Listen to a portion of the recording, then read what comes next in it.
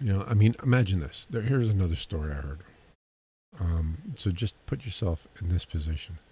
I'm going to kind of tell this story from the stand, narrate it, and you put yourself in the position here.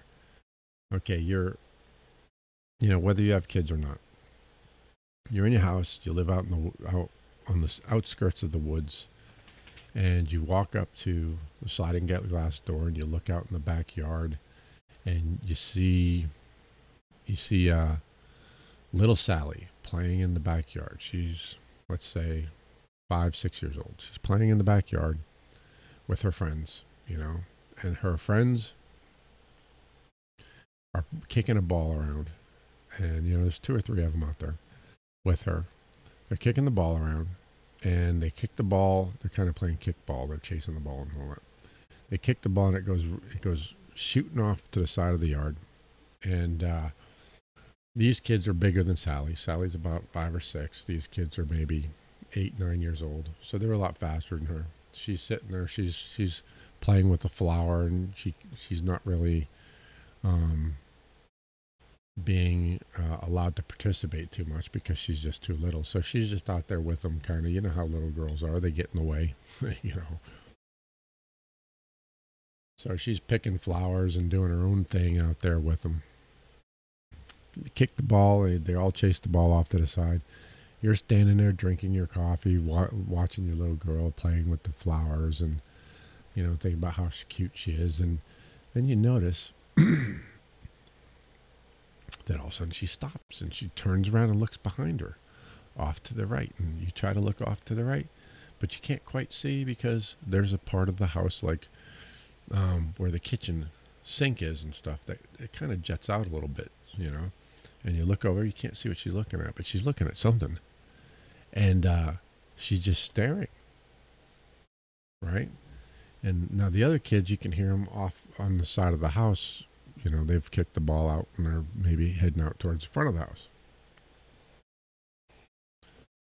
So you're like, what is little Sally looking at? So you go to slide the sliding glass door open, and just then, a Sasquatch goes running across the yard, grabs little Sally up, cracks her neck, and goes running off in the woods with her dangling from his hand like a rag doll.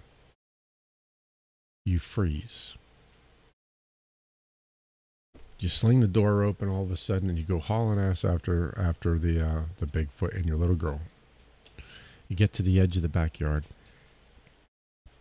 You can hear trees and limbs crack, and way off in the distance. He's way the heck out there, and you just stop, and the realization hits you.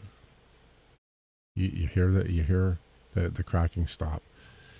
You know your little girl's gone. You know that at that very moment, the Sasquatch is ripping the flesh from her bones with his teeth. That your little girl has become nothing more than a game animal to a Sasquatch. I mean, y'all might find that kind of a tough story to tell.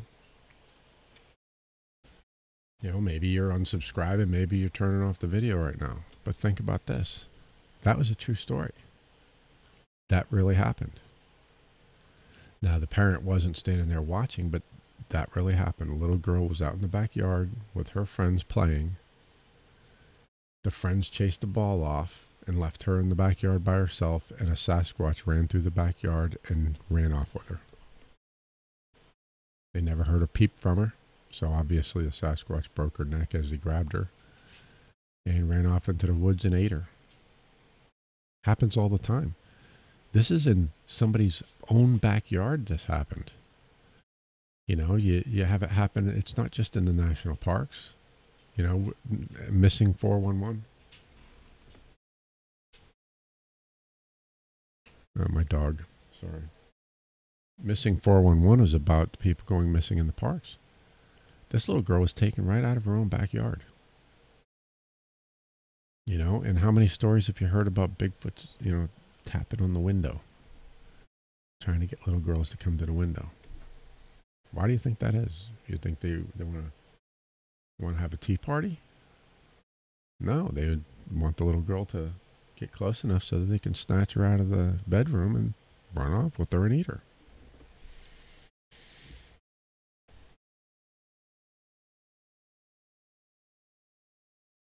So,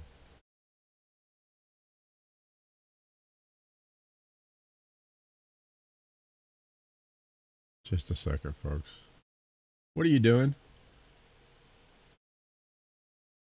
You don't need in there. All right, anyway. So, it's not just happening in the national parks. This is happening in people's backyards. So, the government is sweeping this stuff underneath the carpet. I guess they're, you know, sending special forces in after these Bigfoot, these Sasquatch. And, they're calling rogue Sasquatch in that.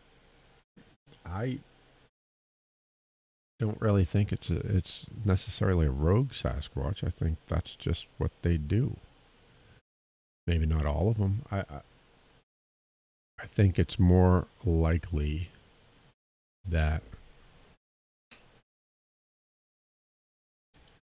Just a second, folks, while I yell at my dog.